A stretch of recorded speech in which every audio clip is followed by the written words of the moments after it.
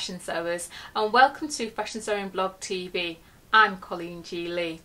In this video tutorial I'm going to be demonstrating how to form knife pleats. So what are knife pleats? Knife pleats are created by folding fabric one after another to create a formation of pleats that go around a garment, for example a skirt.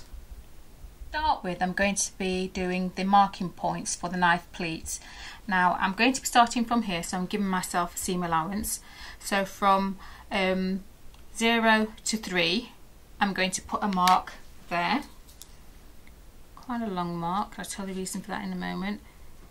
Do use your preferred measuring tool and marking tool, and I'm going to do it every 3 centimeters and make sure that it is equal. And one more there. Now that is now forming one knife pleat, and I'm going to continue going up all the way to the top. Okay, I'm just going to go over it just one more time. So I've created my first knife pleat and I started off with a longer or bolder line. So the first one, the middle, and then the next one.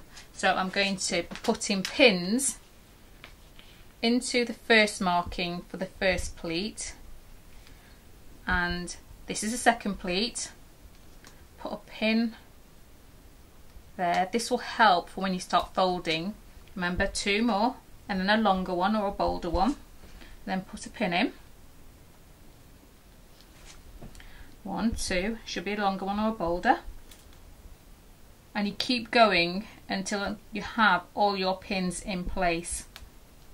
Now once you've done that, the next thing to do is to pinch where the pin is and bring it to the third marking, place it in position, take your pin and insert it into the middle of the pleat, like so. You have your first knife pleat, and I'm going to continue doing the rest and I'll come back to you. Continuing to form my pleats, so I pinch one with the pin, bring it over to the third marking, put it into place, making sure I match them up, get my pin, put it into the middle of the pleat and start on the next one. So pinch where your pin is, the first marking, and you're going to bring it over to your third marking, put it in position, get your pin, put it into the middle of the pleat, and you've now created your knife pleat.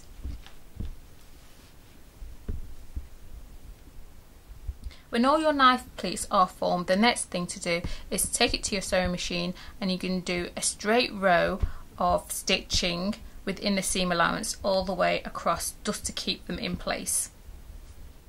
Now make sure that when you are sewing you pull your pins out as you go along, and you can baste this area if you wish as well. And just make sure that you're catching each pleat as you go along. And just pull your pins out. You're sewing within the seam allowance.